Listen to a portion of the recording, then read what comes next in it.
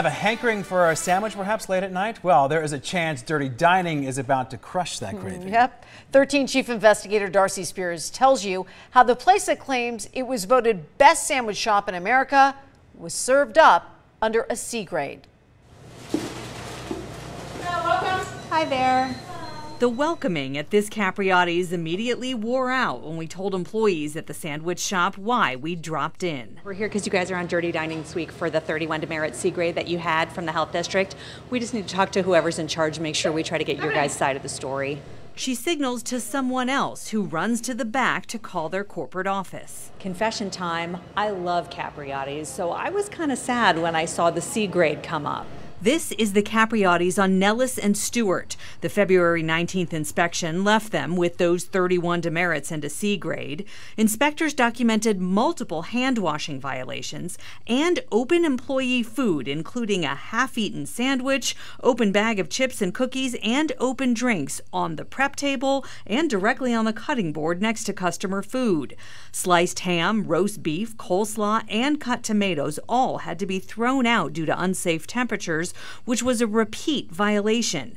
The can opener blade was dirty with excessive grease and food debris, and so were floors throughout the kitchen. There were also several small flies in the restaurant. A piece of tape had been used to deactivate the air curtain that must be on to keep flying pests out. All right.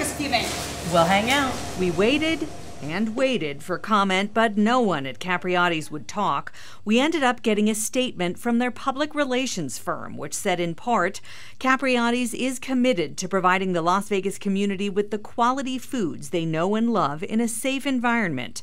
The franchise owners at 325 North Nellis took strict and timely action to solve the issues mentioned in the inspection and received an A rating 2 days after the original report.